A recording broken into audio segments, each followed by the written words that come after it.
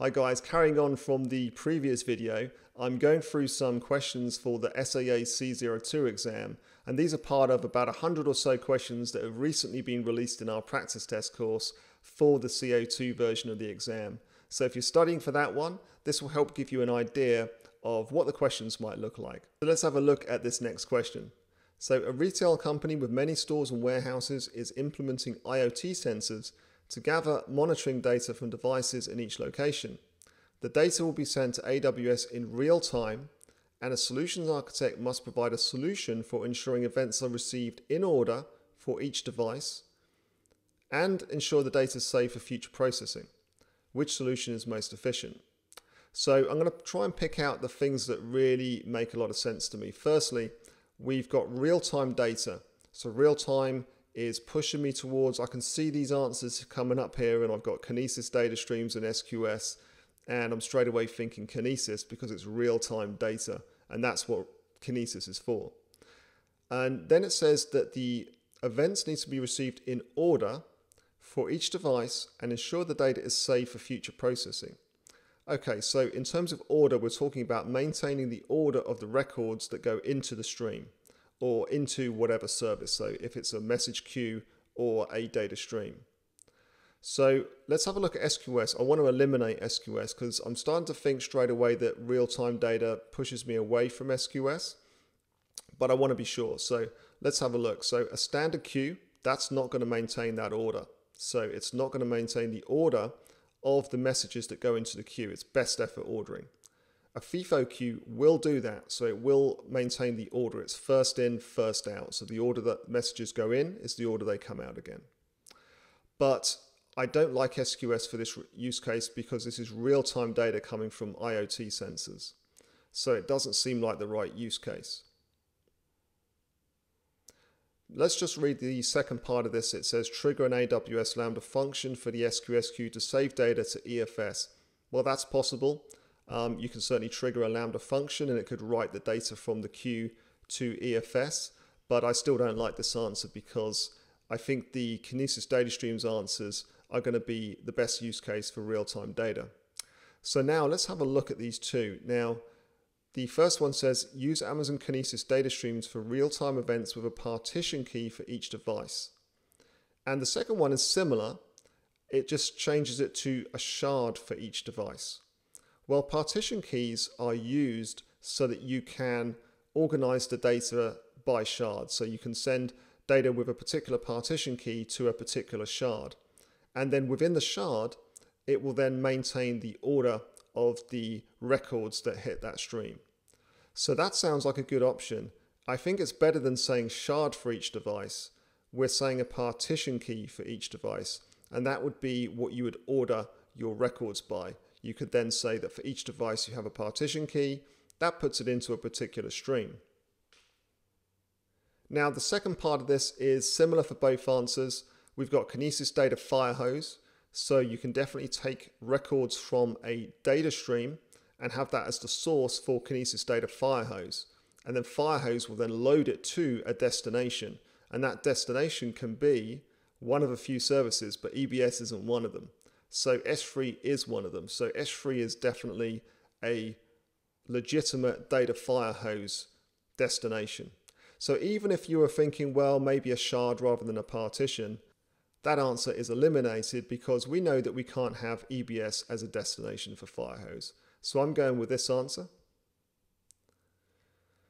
And sure enough, that's correct. And then we've got a bit of a diagram here where we have producers sending data into a stream, and you've got all the different shards. And so in this case, you could then order the data that goes into that stream into a specific shard using a partition key. And then your consumers can then move data to destinations. Well, in this case, you might have a data firehose stream, which then loads to an S3 destination. So it's a bit different to this diagram. So let's move on now to the next question. And Amazon VPC contains several EC2 instances, and the instances need to make API calls to DynamoDB. A solutions architect needs to ensure that the API calls do not traverse the internet. Right, okay, so Obviously, DynamoDB is a public service, so that means that you connect to it over the internet. So even if you're in a VPC, the normal way would be that you hit an internet gateway or a NAT gateway, which then goes to an internet gateway. But either way, you're going to the internet and then connecting to the public service via the internet. Well, in this case, we want to avoid that. So straight away, I'm thinking there's got to be an endpoint. So you know about endpoints that you can have are a way that you can connect to public services privately. So using your private IP addresses, never traversing the internet. So which one of these options sounds like the correct answer there? So the key facts you need to know to be able to answer this question is, first, you need to work out whether we're talking about an interface endpoint or a gateway endpoint. So those are two different types of endpoints. Now, I know that DynamoDB and Amazon S3 use gateway endpoints. So the next thing you need to know is, with a gateway endpoint, how do you configure your VPC so that your instances can connect via that gateway endpoint? Now, there's two different ways. One is applicable to the interface endpoint and one is applicable to the gateway endpoint. So one is with an elastic network interface, where you have an ENI, which is an endpoint in the subnets within your VPC that you can then connect to that service. Now, I know that that's not applicable to gateway endpoints, and we definitely have a gateway endpoint for DynamoDB. The other way is a route table. So you basically update your route table with a route that goes to that gateway endpoint, and those two work together. So for DynamoDB, these two are the correct answers. Let's have a look at the other ones just to make sure that we can eliminate them. So create a new DynamoDB table that uses the endpoint. Well, you don't need to create a new DynamoDB table here. That's not necessary. We've eliminated the ENI answer because that's applicable to interface endpoints. And create a VPC peering connection between the VPC and DynamoDB. Well, VPC peering connections are between different VPCs, not a VPC and a public service. That's what our endpoint is for. So I'm pretty sure that these two are the correct answers. So let's click on check. Sure enough, those are the answers. And a bit of a diagram here with DynamoDB and a gateway endpoint, and then some instances within a VPC. So they can be in different subnets. They're connecting via the gateway endpoint. Obviously, there's a route table entry that's directing them there, and then they can then connect to DynamoDB. And you can see the right route table entry here. That's a bit small, so I'll just zoom in for you. So we've got a destination, and then it would have a target. So that's that one. Let's move on. So an organization has a large amount of data on Windows SMB file shares in their on-premises data center, and the organization would like to move the data into S3. They want to automate the migration of data over their Direct Connect link. Okay, so this is a data migration question, and straight away I'm looking at the answers here. There's a couple that are quite easy to eliminate.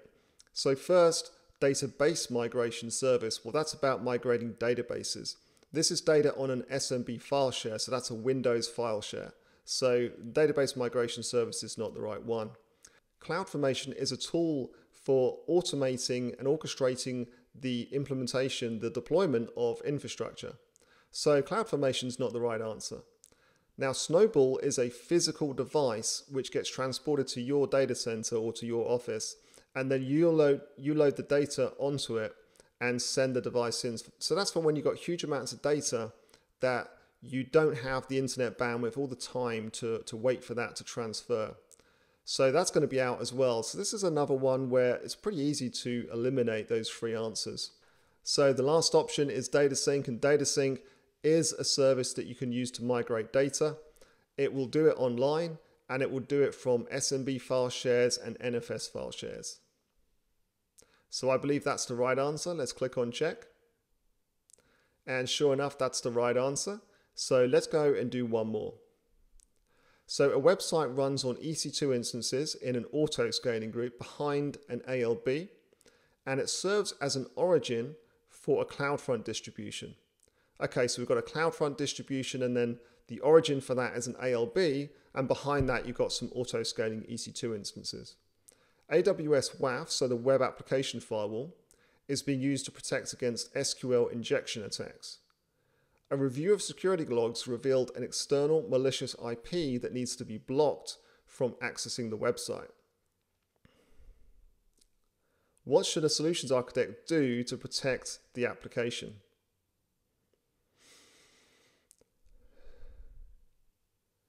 Okay, so we're using WAF to protect against malicious attacks, and we've got an IP address that needs to be blocked. So how are we going to go about doing that? There's obviously a few places where security is applied, and we need to work out the right method and the right place to put that security control into action. So let's go through these in order.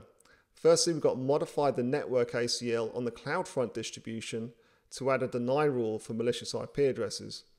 Okay, you can add deny rules to network ACLs, but there's no network ACL applied to a CloudFront distribution. They're applied to subnets within a VPC, so that doesn't work. The next one is modify the configuration of AWS WAF to add an IP match condition to block the malicious IP address. Now, I like that one because, we've got WAF in the front.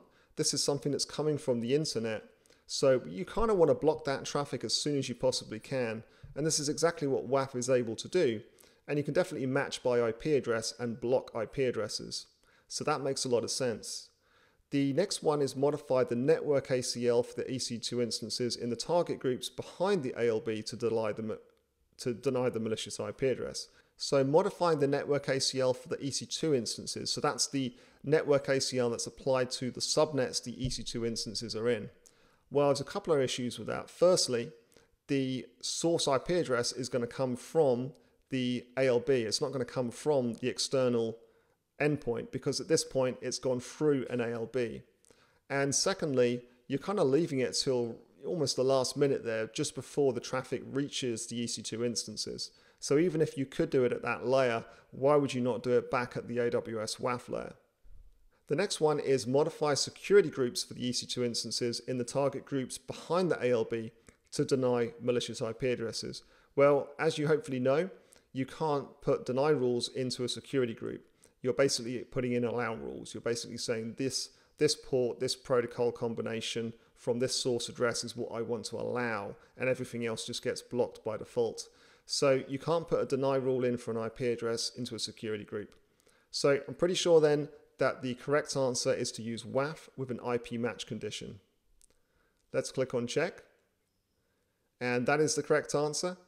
So I hope you enjoyed that, and I'll be doing some more questions in another video soon.